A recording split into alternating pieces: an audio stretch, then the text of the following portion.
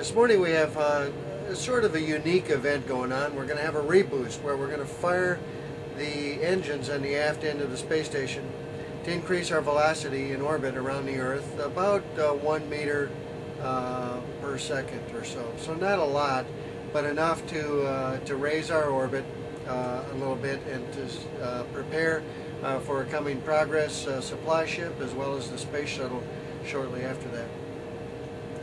Now, some of you have asked why we need to do a reboost. Do we stay in orbit? And questions like that. The answer is there is a small amount of drag here, even 200 miles above the Earth.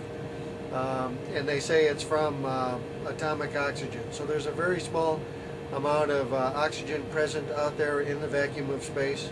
And so it's not 100% vacuum. And that those atoms cause a finite amount of drag on the space station. So over a period of time, we slow down and our altitude over the Earth decreases.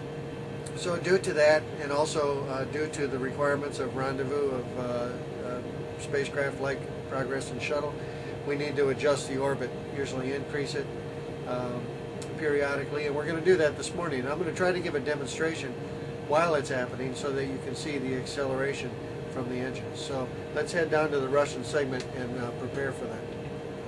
Okay, here we are down in the Russian segment in the service module, and we don't actually operate the reboost here on board. The ground programs it, and then the computers on board execute the reboost.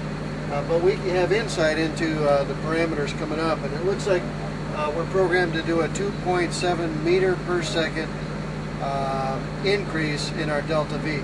When the engines fire, we will experience a small acceleration, not a whole lot, but it will be 0.0185 meters per second squared. And I'm going to try to demonstrate that at the time of ignition and during the burn. Now, the way I'm going to demonstrate the acceleration that comes during the reboost is by using this camera. 800mm lens, so it's pretty massive actually, and you can see I can float it here, and there's no reboost going on right now, so the camera's not going to go anywhere. It's just going to slowly drift due to the ventilation, or if I put any velocity into it, it'll drift out of the scene. But I'm going to try to hold it here steady, and you can see that it stays very steady. That's going to be different at the point of ignition and during the reboost, and we'll see that here in a few minutes. Okay, we have about 40 seconds or so before the burn starts. Again, we're in weightlessness right now, and there's no accelerations, virtually no accelerations on us, and you can see I'm floating this camera right here, and it's not going anywhere. That's going to change here in just a little while. Let's see. Looks like we have about 20 seconds to go until the scheduled burn time. There's my camera. I'm setting it up for ignition. There it goes. It actually came a little bit early. Now watch the camera accelerate toward you. There it goes. I'm going to reach out and grab it and bring it back in the view here. And I'm holding it. I'm actually feeling the acceleration. I'm going to let go again.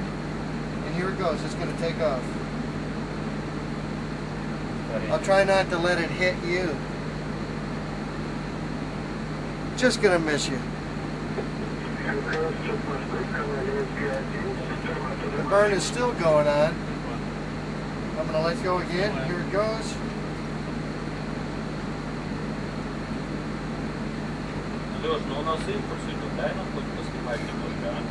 The burn is continuing. Again, I'll demonstrate it one more time. Here's my heavy camera. I'm going to let go.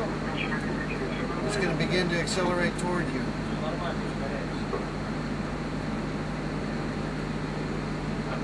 Now, what would happen if I let go of myself?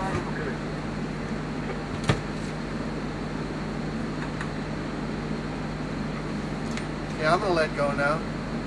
And here I go, drifting back toward you again. So the acceleration applies to me too.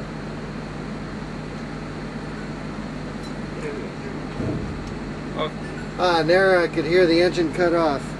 So the burn is complete. We have reached our 2.7 meters per second that we desired, and now if I let go of the camera, it's not going anywhere, so the burn is over. Reboost complete. We'll stay in orbit for a little while longer.